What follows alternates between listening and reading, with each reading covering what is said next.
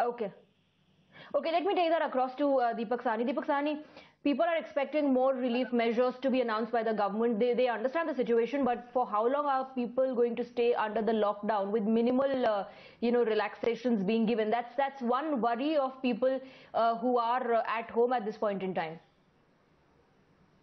Yeah, I think we have to understand it from the point of view that there was lockdown, that was lockdown one. We saw certain progress and benefit of that lockdown, and the government thought that if we continue it, probably we'll have a graph going down or a flatted graph very soon. So why not do it for another 2 weeks or next 18 days and see if it really starts to flatten down? I think we'll be having easier, faster coming back from the entire situation versus we drag it down a bit and then we get to a situation where we have to again do a lockdown, which is another 28, 49 days.